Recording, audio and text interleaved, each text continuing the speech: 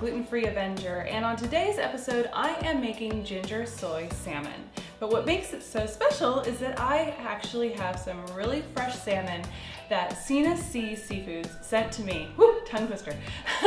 Got it out of the way.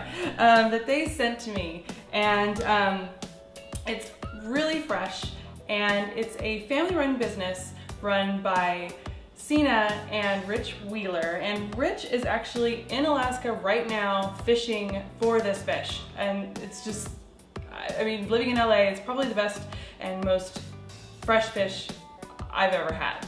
And basically Rich gets the best of the seafood, best of his catch, and only that is processed. And it's not processed by machinery, it's actually processed by hand.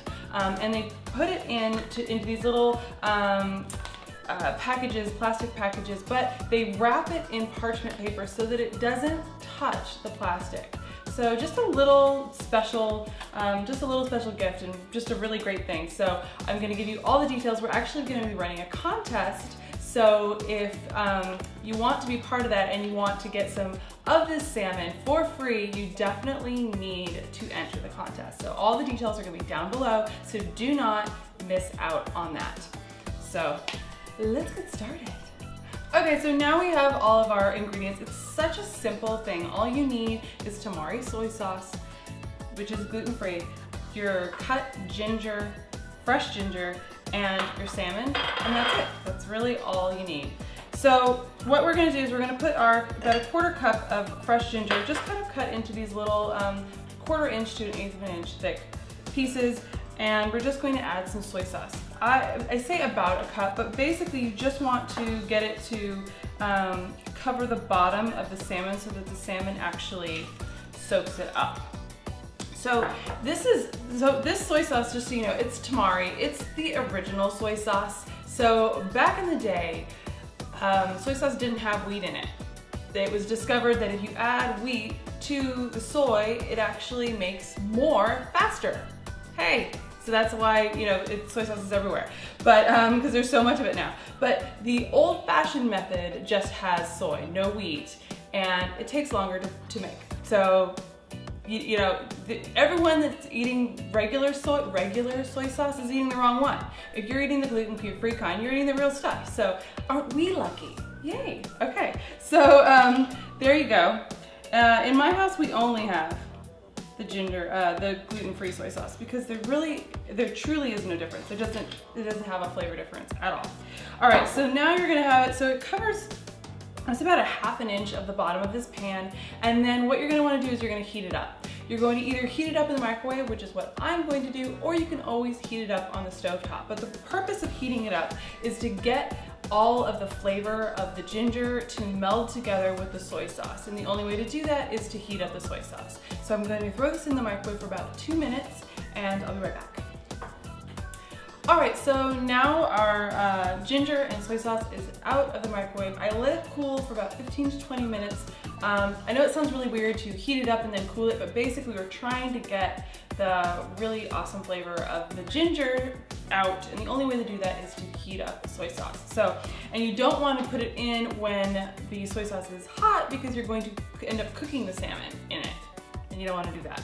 Just to marinate. All right, so now we have our really great salmon here. I took off all the parchment paper and just gave it a quick rinse with water and patted it dry. So then what we're gonna do is we're gonna take it like this, and we're gonna put it skin side up, because you want all that great marinade to get into the salmon.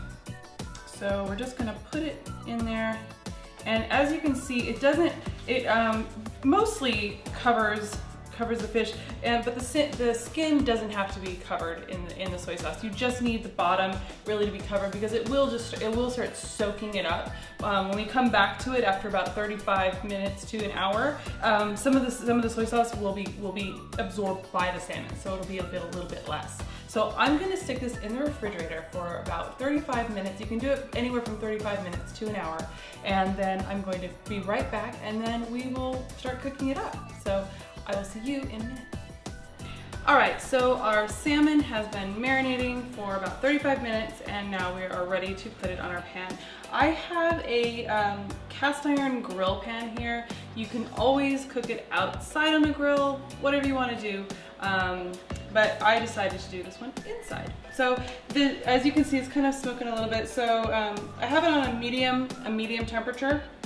So you don't want to cook it too high. And I am going to add a little olive oil spray to the pan. And then we're just going to take our nice little salmon fillets and I'll take the smaller one first. You kind of want to gently turn them around. And I find actually using a spatula to gently place them, I use my finger just because I don't want them to, you want it to be skin side down. And you want to be really careful not to break it apart. So, and then turn this around. And again, get your spatula.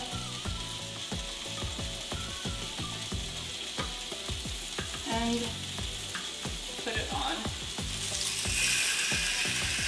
All right, and so then I have this little dome here and I'm gonna let it sit there for about 5 minutes. I literally get my phone and set it for 5 minutes, and that's what I'm gonna do, and I'll be right back in 5 minutes. All right, so my phone literally just went off and it's been 5 minutes, and let's take a look. It looks awesome. So let's put these onto a plate.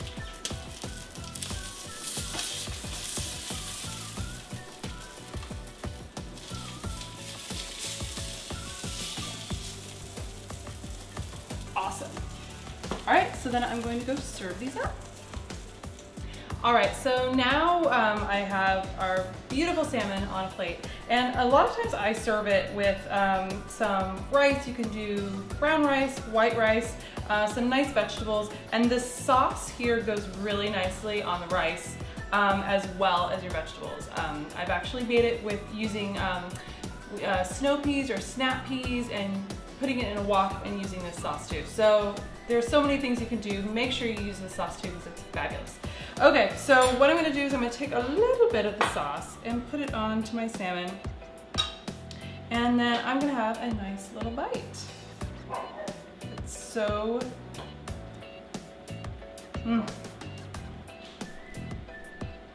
so good. I swear, I mean, I have made this so many times and I really think this salmon itself is just, it's stellar. It's making this even better recipe than it already is. So I want to say thank you so much to SenaSea Seafoods for sending me this fish. And you cannot leave without signing up for the contest. So make sure you look down below for all the information, sign up for the contest, get some seafood from SenaSea and make this yourself. So anyway, I really hope that you like this recipe. I hope you win the fish, and I will see you next time.